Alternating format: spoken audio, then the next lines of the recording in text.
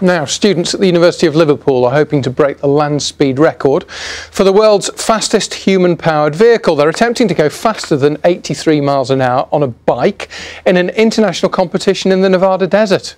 Steve Saul has been to meet them.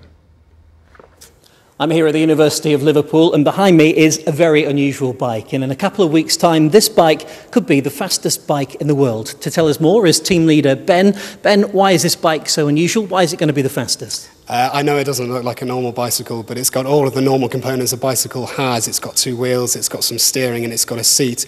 And the rider is positioned totally differently. They're lying down all the way on their back. And we're going to fly out in 2 weeks' time, and we're going to try and attempt to break the land speed record for fastest human-powered vehicle. The current record is 83.13 miles an hour, and we're really confident and really happy to be going out in 2 weeks and trying to attempt to break the world land speed record.